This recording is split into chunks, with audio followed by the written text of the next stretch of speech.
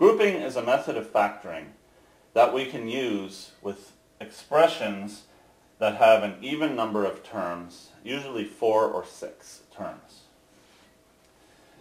We would like to factor this with common factor, but there is no common factor of these 4 terms. What we can do though is we can break them into 2 groups of 2, and if each group of 2 has a common factor, we might be able to do the grouping technique. If I look at the first 2 terms here, they have a common factor of a.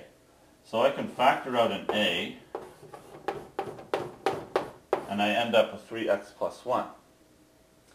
Over here, the last 2 terms have a common factor of either negative 2b or positive 2b. If I factor out a minus 2b,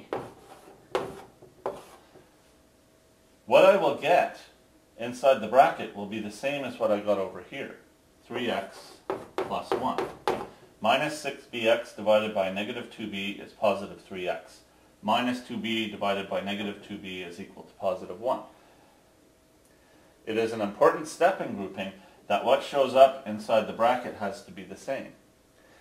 Because that allows us to say, since both a and minus 2b are being multiplied by the same thing, we can write a minus 2b into a binomial, and that binomial will be multiplied by 3x plus 1. Remember, we only write the 3x plus 1 once. What this means is a times 3x plus 1 minus 2b times 3x plus 1, and that's the same thing we have here. This is how grouping works. If you can break your expression into equal-sized groups, take a common factor out of each of the equal-sized groups, and have what remains be the same, then you can rewrite the answer this way, and you have successfully factored using the grouping technique. Here's another example of grouping, but this time we have 6 terms.